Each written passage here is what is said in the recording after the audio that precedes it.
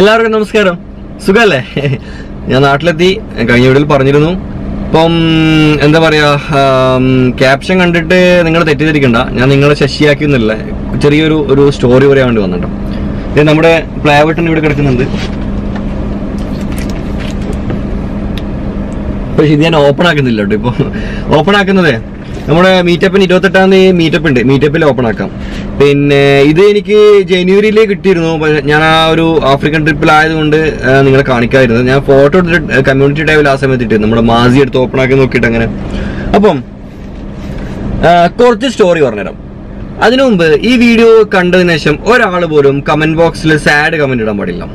ഒരു കാരണവശാലും ഇടാൻ പാടില്ല. കാരണം എന്റെ ലൈഫിൽ ഞാൻ സാഡ് എന്നുള്ള ആ ഒരു വേർഡ് എടുത്ത് കളഞ്ഞു. ഞാൻ എന്ത് ടെൻഷൻ ഉണ്ടെങ്കിലും എന്ത് പ്രശ്നമുണ്ടെങ്കിലും ഒരു കോമഡി ആയിട്ട് കാണുന്ന എനിക്ക് ആഗ്രഹം. അതുകൊണ്ടാണ് പലപ്പോഴും ഞാൻ ട്രബിളിൽ പെടുമ്പോൾ ഞാൻ നിങ്ങളോട് പറഞ്ഞ ഒരു കോമഡി ഉണ്ട് എന്ന് പറഞ്ഞിട്ട് ഞാൻ അതിനോട് പറയുന്നത്.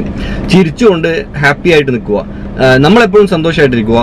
നമ്മളിലൂടെ നമ്മളോട് സംസാരിക്കും മറ്റുള്ളവർക്കും ആ ഒരു സന്തോഷം പടർന്നു കൊടുക്കുക, അല്ല പകർന്നു കൊടുക്കുക. ഇത്രയാണ് ഞാൻ ഉദ്ദേശിക്കുന്നത്. അപ്പം കാര്യത്തിലേക്ക് കിടക്കാം. വലിയ വലിച്ചു നീട്ടിയിട്ട് നിങ്ങളുടെ സമയമൊന്നും കളയുന്നില്ല. ഇന്നിപ്പം എന്താ പറയാ, ഞാനെന്നുള്ളൊരു വ്യക്തി ഷാക്കിർ മല്ലു ട്രാവലറാണ്. ഒരുപാട് ആൾക്കാർക്ക് എന്നെ അറിയാം. 1,85,000 സബ്സ്ക്രൈബേഴ്സുള്ള ഒരു യൂട്യൂബ് ചാനൽ ഉടമയാണ്. എന്താ പറയാ, കുടുംബക്കാരൊക്കെ നല്ലത് പറയുന്നു, നാട്ടുകാരൊക്കെ നല്ലത് പറയുന്നു, വീട്ടുകാരൊക്കെ നല്ലത് പറയുന്നു, ലോകമെമ്പാടും ഒരുപാട് ആൾക്കാർ നല്ലത് പറയുന്നു. പക്ഷെങ്കിൽ വലിയൊരു സാഡ് സ്റ്റോറി ഉണ്ട് ഇതിന്റെ പുറകിൽ. എന്റെ ഭാഷയിൽ പറഞ്ഞ ഒരു കോമഡി സ്റ്റോറി. ഓക്കെ, അങ്ങനെ ഞാൻ കാണുന്നുള്ളൂ. ഇന്നിപ്പോ ഞാൻ ചിരിച്ചുകൊണ്ടിരിക്കുന്നുണ്ട്. ഏകദേശം ഒരു 2.5 വർഷം മുമ്പ് 2015 സമയത്ത് ഞാൻ ഒരു മാസം ഇരുന്ന് കരഞ്ഞിരുന്നു. കരച്ചിലെന്ന് വെച്ചാൽ നല്ല കരഞ്ഞിരുന്നു. ഷവറൊക്കെ ഓപ്പൺ ആക്കിയിട്ട് പൊട്ടി നമ്മുടെ ഈ ഒരു പഴയ സിനിമയിലൊക്കെ കാണുന്ന പോലെ പൊട്ടി കരഞ്ഞിരുന്നു ഞാൻ. അങ്ങനെ UAE നിന്ന് കരഞ്ഞു, നാട്ടിൽ നിന്നും കരഞ്ഞു, ഒരുപാട് കരഞ്ഞു. നാട്ടുകാരൊക്കെ എന്നെ കളിയാക്കിയിരുന്നു. വീട്ടുകാർ മാത്രമായിരുന്നു സപ്പോർട്ട്. കുടുംബക്കാരൊക്കെ കളിയാക്കിയിരുന്നു. എന്താ പറയാ, ഒരു സമൂഹത്തിൽ ഇറങ്ങിച്ചെല്ലാനും അവരോട് സംസാരിക്കാനും തന്നെ മടിയുള്ള ഒരു അവസ്ഥയായിരുന്നു. കൂടെ ജോലി ചെയ്യുന്നവരൊരു തരത്തിലൊരു നോട്ടം. വേറെ വിഷയമൊന്നുമില്ല. എൻ്റെ ആദ്യത്തെ കല്യാണം, ഞാൻ എൻ്റെ സെക്കൻഡ് മാരേജ് ആണ് ഇപ്പോൾ ഉള്ളത്. എൻ്റെ ആദ്യത്തെ വിവാഹം എന്നുള്ളത് അതൊരു ട്രാജഡി ആയിപ്പോയി. ചെറിയൊരു തേപ്പ് കിട്ടി. തേപ്പ് മീൻസ് കുഴപ്പമില്ലാത്തൊരു തേപ്പ്. അങ്ങനെ തേച്ചു. ഞാനും എൻ്റെ മകനും ഒറ്റക്കായി. അവനെ ഞാനിങ്ങ് വാങ്ങി, അവനെ കൊടുത്തിട്ടില്ല. കാരണം ഞാൻ ഈ ലോകത്ത് ഏറ്റവും കൂടുതൽ ഇഷ്ടപ്പെടുന്ന ഒരു വ്യക്തിയാണ് അവൻ. അവന് വേണ്ടിയിട്ടും ആണ് എന്താ പറയുക അത്രയും കൊല്ലം ഞാൻ ജീവിച്ചത് തന്നെ, അങ്ങനെ തന്നെ പറയാം. ആ ഒരു തേപ്പ് കിട്ടിയതോടുകൂടി ഈ പറഞ്ഞതുപോലെ ഞാൻ ആ സമയത്ത് UAE-യിലായിരുന്നു, ഒരു പ്രവാസിയായിരുന്നു. ഒരുപാട് വരും. ഞാൻ ആ സമയത്ത് UAE-യിലായിരുന്നു, ഒരു പ്രവാസിയായിരുന്നു. എല്ലാ ഗൾഫുകാരെയും പോലെ ഞാൻ ആദ്യം കമ്പനിയിൽ പോയി പറഞ്ഞു, സാറേ എനിക്ക് ഇങ്ങനെ നാട്ടിൽ പോകണം. എന്താണ് റീസൺ എന്ന് ചോദിച്ചു. എനിക്ക് പറയാൻ പറ്റിയപ്പോ വൈഫ് തേച്ചിട്ട് പോയെന്നുള്ളത്. അപ്പം ഞാൻ പറഞ്ഞു, ഇല്ല, ഒരു ചെറിയൊരു എന്താ പറയാ, ഒരു ചെറിയൊരു പ്രശ്നമുണ്ട്, വീട്ടിലൊരാൾക്ക് സുഖമില്ല, അങ്ങനെയാണ് ഇങ്ങനെയാണ്. അങ്ങനെയാണ് ആ പ്രശ്നം നാട്ടിൽ വന്നത്. നാട്ടിൽ വന്നു, പ്രശ്നങ്ങളൊക്കെ ഒതുക്കി തീർത്തു. ഈ പറഞ്ഞതുപോലെ നാട്ടുകാരൊക്കെ കളിയാക്കാൻ തുടങ്ങി. എന്റെ ആണത്തത്തിന് വരെ ചോദ്യം ചെയ്തു. അതാണ് ഒറ്റ വലിയ കോമഡിയാ. എന്നോട് പറഞ്ഞു, എന്താ നിങ്ങൾക്ക് ഉദ്ദേശിക്കാം അവരെന്താണ് എന്നോട് പറഞ്ഞിട്ടുണ്ടാവുക എന്നുള്ളത്.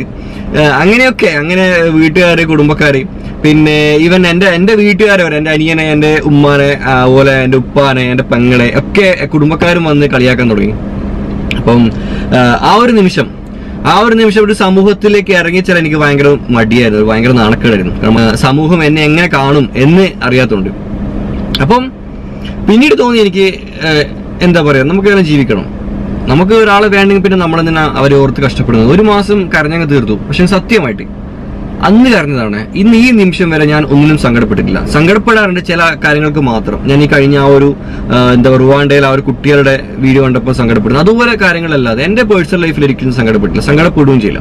ഞാൻ തീരുമാനിച്ചത്. കാരണം സങ്കടപ്പെട്ടാലും ഇല്ലെങ്കിലും ആ കാര്യം അങ്ങനെ തന്നെ ഉണ്ടാവും. പിന്നെ നമ്മൾ എന്തിനും സങ്കടപ്പെടുന്നേ, നമുക്ക് സന്തോഷത്തോടെ പോയ പോരെ, അത്രേ ഉള്ളൂ. അപ്പം തിരിച്ച് UAE പോയി. ദുബൈയിലൊക്കെ ജീവിക്കുന്നവർക്കറിയാം, സോനാപൂരായിരുന്നു ഞാൻ വർക്ക് ചെയ്തിരുന്നത്. സോനാപൂർ ലേബർ ക്യാമ്പിൽ അൽമദീന ഹൈപ്പർ മാർക്കറ്റിലായിരുന്നു ഞാൻ ജോലി ചെയ്യുന്നത്. അപ്പം അവിടെ ലേബേഴ്സിനിടയിൽ അവരുടെ കൂടെ അടിച്ചു പൊളിച്ചങ്ങ് ജീവിച്ചു. 2 വർഷം കംപ്ലീറ്റ് ചെയ്ത് തിരിച്ച് നാട്ടിൽ വന്നു. ഇന്ന് ഈ ഒരു 3 വർഷത്തിന് ശേഷം എന്നെ കളിയാക്കിയവരൊക്കെ ഇന്ന് എൻ്റെ സപ്പോർട്ടേഴ്സാണ്. എന്നെപ്പറ്റി മോശം പറഞ്ഞവരൊക്കെ ഇന്ന് എൻ്റെ സപ്പോർട്ടേഴ്സാണ്. വളരെ സന്തോഷം കേട്ടോ. കാരണം എനിക്ക് നട്ടലുണ്ടോ എന്ന് നോക്കാൻ എനിക്ക് സ്കാൻ ചെയ്യേണ്ട ആവശ്യമില്ല. എനിക്ക് നല്ല അടിപൊളി നട്ടലുണ്ട്. ഞാനത് തെളിയിച്ചു കൊടുത്തിട്ടുണ്ട്. പിന്നെ വേറൊരു കോമഡി, എൻ്റെ ഉമ്മമാരങ്ങനെയാണല്ലോ. ഉമ്മക്ക് ഒരുപാട് വിഷമം വന്നു. ഉമ്മ എന്ത് ചെയ്തു, എനിക്ക് പെണ്ണാലോചിക്കാൻ തുടങ്ങി. ഒരു കോമഡി എന്ന് പറഞ്ഞാൽ ഭയങ്കര കോമഡി. എനിക്ക് ഓർമ്മയുണ്ടേ, പെണ്ണാലോചിക്കാൻ വേണ്ടി തുടങ്ങി. അപ്പൊ എല്ലാവരും പറയുന്നത് സെക്കൻഡ് മാരേജ് ആണോ? വേണ്ട വേണ്ട വേണ്ട. മോനുണ്ടോ? വേണ്ട വേണ്ട വേണ്ട. മോനെ ഒഴിവാക്കിയിട്ട് വരാൻ പറ്റുമോ? ഞാൻ പറഞ്ഞു വേണ്ട വേണ്ട വേണ്ട, അങ്ങനത്തെ ആവശ്യമില്ല. 2.5 വർഷം കല്യാണം കഴിച്ചിട്ടില്ല. 2.5 വർഷം ഞാനും ആദ്യം അടിച്ച് പൊളിച്ചു. ഞങ്ങൾ രണ്ടുപേരും. അവനെയാണ് ഞാൻ നോക്കിയത്, അവന്റെ എല്ലാ കാര്യങ്ങളും. അതുകൊണ്ട് തന്നെ അവന്റെ ആറ്റിറ്റ്യൂഡ് ഒരുപാട് മാറ്റമുണ്ട്. കാരണം ഒരു ഉമ്മ നോക്കുന്ന കുട്ടിയും ഒരു ഉപ്പ നോക്കുന്ന കുട്ടിയും തമ്മിൽ ഒരുപാട് വ്യത്യാസമുണ്ട്. അവന്റെ ആറ്റിറ്റ്യൂഡിൽ ഒരുപാട് മാറ്റം വന്നിട്ടുണ്ട്. ഞാൻ എങ്ങനെയാണ് അതുപോലെ തന്നെയാണ് അവനുള്ളത്. അപ്പം ഈ പറഞ്ഞ 2.5 വർഷം കഴിഞ്ഞു. ഇപ്പൊ അടുത്താണ് ഞാൻ സെക്കൻഡ് മാരേജ് ചെയ്തത്. അടിപൊളിയാണ്. ഇപ്പം കല്യാണം കഴിച്ചത് എന്താ പറയാ, എന്റെ ഭാഗ്യം എന്ന് തന്നെ പറയാം. നല്ലൊരു വൈഫിനെ തന്നെ എനിക്ക് കിട്ടിയിട്ടുണ്ട്. I am so happy. അത്ര തന്നെ. കാരണം അവളുടെ സപ്പോർട്ട് കൊണ്ട് മാത്രമാണ് എന്റെ കഴിഞ്ഞ ട്രിപ്പും കംപ്ലീറ്റ് ആക്കിയത്, ഈ ട്രിപ്പും കംപ്ലീറ്റ് ആക്കിയത്. കാരണം ഫോൺ വിളിച്ച് തലവേനയില്ല, ഒന്നുമില്ല, എന്നെയും കൂട്ടെന്ന് പറയില്ല, ഒന്നും പറയില്ല. ഒരു പാവം. ഇപ്പൊ ലൈഫ് അതിൽ ഹാപ്പിയാണ്. അപ്പം എന്താ പറയാ, ഞാനിപ്പോ നിങ്ങളോട് പറയാൻ കാരണം വേറൊന്നുമില്ല. നമ്മുടെ നാട്ടിലെ ഒരുപാട് ബോയ്സ് ഉണ്ട്, ഒരുപാട് ഗേൾസ് ഉണ്ട്. ലവ് ഫെയിലിയർ എന്നും പറഞ്ഞ് ചിലപ്പോൾ ആത്മഹത്യ ചെയ്യും. ലവ് ഫെയിലിയർ ആണെന്ന് പറഞ്ഞാൽ ചിലപ്പം ഈ ചെമ്മീനിലെ മധുവിനെ പോലെ പാടി നടക്കും. ചില ആൾക്കാർ മുടിയൊക്കെ നീട്ടിയിട്ട് യാത്ര ചെയ്യാൻ നടക്കും, ട്രെയിനിലൊക്കെ കയറിയിട്ട്. ഞാനൊരിക്കലും അങ്ങനെ ലൈഫ് ഫെയിലിയർ ആയിട്ട് യാത്ര ചെയ്ത വ്യക്തിയല്ല കേട്ടോ. കാരണം എന്റെ യാത്ര ഒരിക്കലും ഞാനൊരു അലസനമായിട്ടല്ല നടന്നത്. ഞാൻ യാത്രകൾ എൻജോയ് ചെയ്യാൻ വേണ്ടി യാത്ര ചെയ്യുന്നത്. ഇനി അങ്ങോട്ടേക്കും ഞാൻ അങ്ങനെ തന്നെയാണ് ചെയ്തത്. ഇനിയും എനിക്ക് ഒരുപാട് വരാനുണ്ട്. ഞാൻ ആഗ്രഹിച്ചതിന് 10% മാത്രമേ ഇപ്പം എത്തിയിട്ടുള്ളൂ. എനിക്ക് ഇനിയും വരാനുണ്ട് ഒരുപാട്. കാരണം ഞാൻ നേരത്തെ പറഞ്ഞു, ഞാനൊരു ആണാണ്, നല്ല നട്ടല്ലൊരാണ്. ജയിച്ച് കാണിച്ചു കൊടുക്കും എല്ലാവരും മുമ്പ്. ആരാണോ എന്നെ കളിയാക്കിയത്, ആരാണോ എന്നെ തള്ളി പറഞ്ഞത്, അവരൊക്കെ ചിലപ്പോൾ ഇന്ന് അവർക്ക് തെറ്റുപറ്റിയെന്ന് മനസ്സിൽ തോന്നിയിട്ടുണ്ടാവും 1%. എനിക്ക് അതേ വേണ്ടു. ആരോടും വാശി തീർക്കാനൊന്നല്ല കേട്ടോ. അപ്പം എന്താ പറയാ, നിങ്ങളോട് പറയാനുള്ളത്, ഈ ലോകം ഒന്നേ ഉള്ളൂ. ഞാനിപ്പോ ഈ ഷാക്കിർ ഇന്ന് മരിച്ചു, ഞാൻ അവിടെ തീർന്നു. സിമ്പിൾ. നാളെ ചിലപ്പോൾ മുകളിൽ ഉണ്ടോ ഇല്ലയോ എന്നുള്ള വേറെ വിഷയം. ഈ ലോകത്തിന്റെ അവസ്ഥ ഞാൻ പറഞ്ഞത്. അപ്പൊ നിങ്ങൾ ഒരിക്കലും നിങ്ങളുടെ ലൈഫ് ഒരു പെണ്ണിന് വേണ്ടിട്ടോ ഒരു പുരുഷന് വേണ്ടിട്ടോ വേസ്റ്റ് ചെയ്യാൻ പാടില്ല. നിങ്ങൾ പ്രണയിച്ചോ, ഒന്നിൽ കൂടുതൽ പ്രണയിച്ചോ, ഒരിക്കലും ഒന്നിലും ഒതുങ്ങാൻ പാടില്ല. അപ്പൊ നിങ്ങൾ ചോദിക്കും അതെങ്ങനെയാ അങ്ങനെയാണ്. ദിവ്യമായ പ്രണയം എന്നുള്ളതൊക്കെ കഴിഞ്ഞുപോയി. ഇപ്പം ദിവ്യമായ പ്രണയമൊന്നും ഇല്ല. ഇപ്പൊ ഓൺലൈൻ പ്രണയങ്ങളാണ്. ആരെ എപ്പം എങ്ങനെ തേച്ചു എന്നറിയില്ല. ഒന്നിൽ കൂടുതൽ പ്രണയിച്ച് എന്ത് സംഭവിക്കും? ഒന്ന് പോയാൽ മറ്റേത് അവിടെ കിടക്കും. അപ്പൊ ടെൻഷൻ ഉണ്ടാവില്ല. നമ്മൾ ഒരാളെ മാത്രം അന്ധമായിട്ട് പ്രണയിച്ചു കഴിഞ്ഞാൽ അയാൾ നമ്മൾ വിട്ടു പോകുമ്പോൾ നമുക്കത് താങ്ങാൻ പറ്റില്ല. ആ സമയത്താണ് നമ്മൾ ആത്മഹത്യ പോലുള്ള കാര്യങ്ങളിലേക്ക് പോകുന്നത്. അപ്പം വേറെ എന്താ പറയാ, ആരും ഇമോഷണൽ ആണ്ട. I M so happy. നിങ്ങളും ഹാപ്പി. നിങ്ങൾ എൻ്റെ കൂടെയുണ്ട്. യാത്രകൾ ഇനി ഒരുപാട് ചെയ്യാണ്ട്, എനിക്ക് ഒരുപാട് ഉയരങ്ങൾ ഇനി കീഴടക്കാണ്ട്, അടക്കും എന്നില്ലാത്ത ഒരു സംശയമില്ല. എന്താ പറയാ, ഉറപ്പാണ്. അപ്പം ഈ ഒരു സാധനം, ഈ ഒരു സിൽവർ ബട്ടൺ എന്നുള്ളത് ഞാൻ വരുന്ന ഏപ്രിൽ 28-ാം തീയതി കോഴിക്കോട് ഒരു മീറ്റപ്പ് ഉണ്ട്. 28-ന് കോഴിക്കോട് കോർപ്പറേഷന്റെ ഹാളിൽ മീറ്റപ്പ് ഉണ്ട്.